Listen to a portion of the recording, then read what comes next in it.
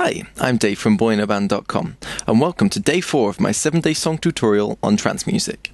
Yesterday, in Day 3, I taught you how to make a gorgeous gated pad, as well as a sweet bassy pad. Today, in Day 4, I'll be teaching you how to make 3 epic lead synths for our track. A big euphoric lead synth for the main chorus, a pretty plucked synth for the build-ups, and finally a high-pitched synth to really accentuate the massive outro chorus. Okay, let's begin. Let's start with that first epic lead synth. This is a pretty advanced synth, but it sounds frickin' awesome.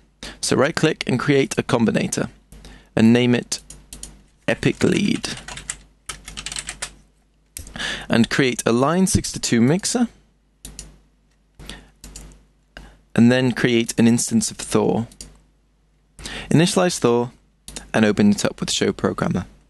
This Thor instance will be the thick, full-sounding epic part of the sound. We'll be making another instance to be the punchy attack of the sound next. I'll just put in the notes for us to work with now. I'll explain a bit more about the choice of notes after I've made the synth. Okay, I've just put in the notes, let's have a listen to them.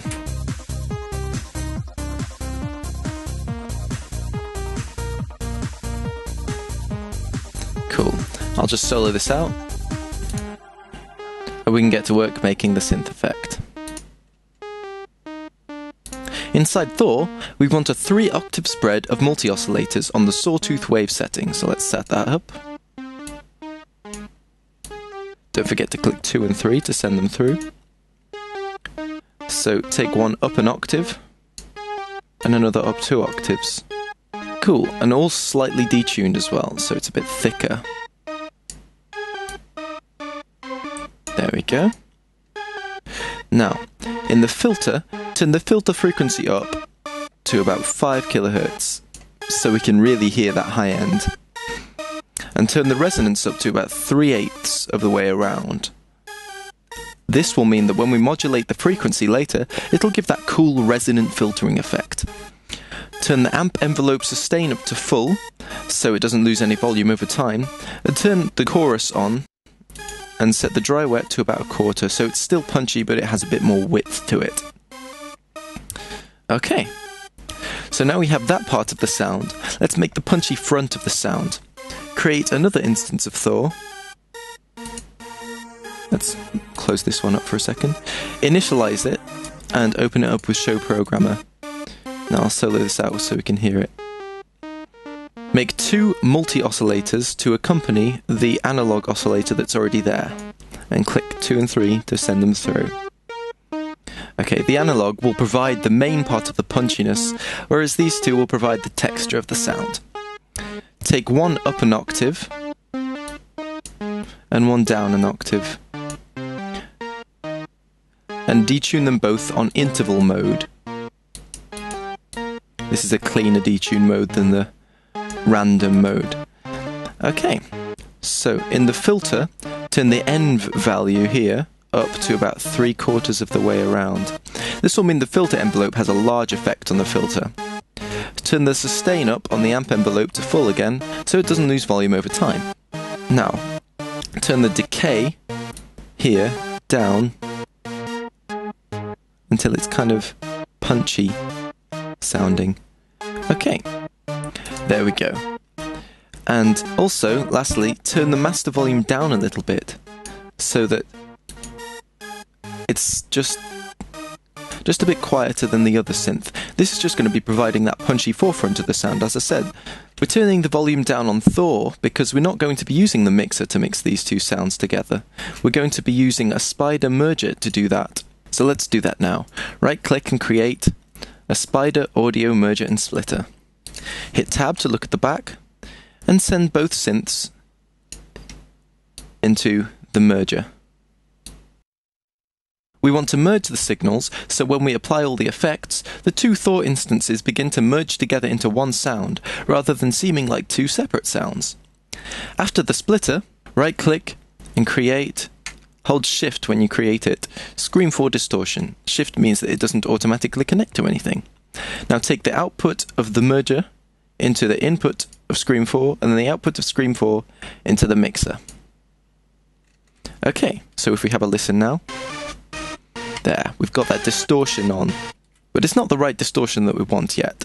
Turn it to overdrive mode, a nice distortion emulating that analog style overdrive effect, which is not quite as intense as distortion mode, but will still give the effect we need.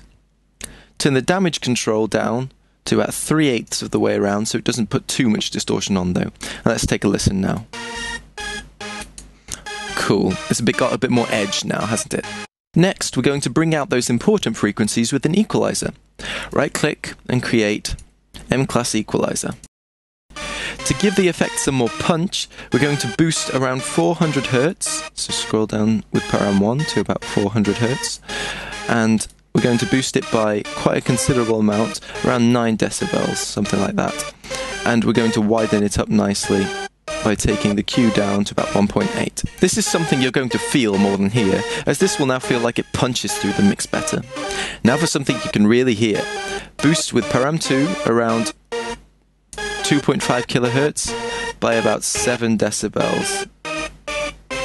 You can definitely hear that. And let's widen that up again.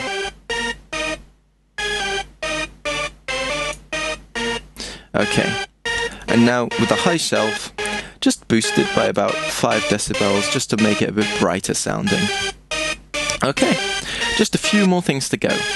Right click and create a stereo imager, and tighten up the low end by turning it closer to mono, and widen up the high end by turning it closer to wide. Simple. Okay, now right click and create a compressor, and we're going to use this to bring everything together nicely. Turn the input gain up to about 5 decibels, just so it's a bit louder on that attack. Then the threshold take up to about -10 decibels, and the ratio to about 16:1. Now, turn the attack up to about 70 milliseconds, just so that attack has some time to really punch through. So just to recap, this compressor setup means that after 70 milliseconds, anything above the threshold will be taken down by a ratio of 16:1. Okay. Lastly for this effect, we'll add a delay unit, just to fill out that sound. Delay is essential for those soaring trance leads, otherwise it'll feel too flat. So right click the mixer and create DDL1 digital delay line. Turn it up to 4 steps and add it to taste with the auxiliary knob. I'm going to put it just below about halfway. Sweet, that's sounding pretty good. Let's hear it in context with the song.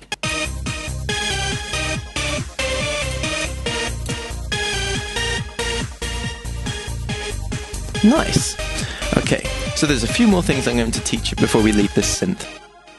Okay, so we're almost done here. We've made the effect. We just want to be able to modulate it in. For that, we're going to click Show Programmer on the combinator and assign a few parameters to a rotary so we can control it all from one place.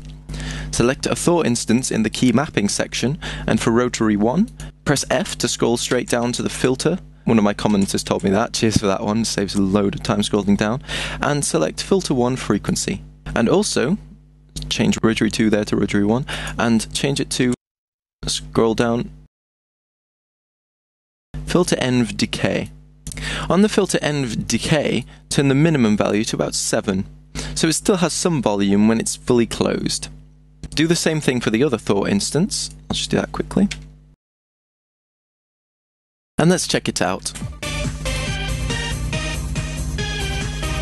Cool. Now we have control over how epic it is. In fact, let's name this rotary Epicness.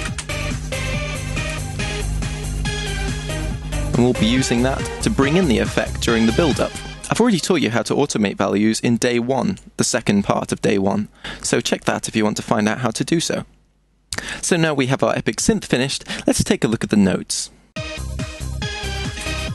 As you can hear and see, the riff is the same rhythm looped 4 times all the way through, which just makes it catchier, only with different notes to make it more interesting and goosebump inducing. The first notes have a big role in defining the feel of the riff. They follow the bass notes for the most part, except for this third note there, which I've taken up a semitone, which gives a more kind of tense, solemn, and yet happy feel than if it followed the bass notes. Take a listen to the difference that one note can make as I change it. So this is with it following the bass note.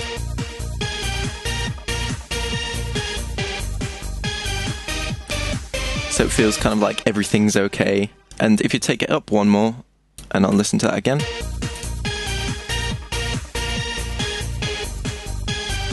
It has that extra tension to it, which I think is really quite cool. The rhythm is just moving between being on the on beat and the off beat, which is a good way to have an interesting riff rather than everything being on the on or off beat, which makes for a more hypnotic riff. The rest is very much up to your sense of what sounds good and catchy. Too many notes in a riff can sometimes make it less catchy. The catchiest riffs generally alternate between only a few notes in an interesting rhythmic way. It's up to you to make the balance between catchiness and interestingness. Okay, let's go on to that plucked lead. Don't forget to rate this video before you move on to part 2 though.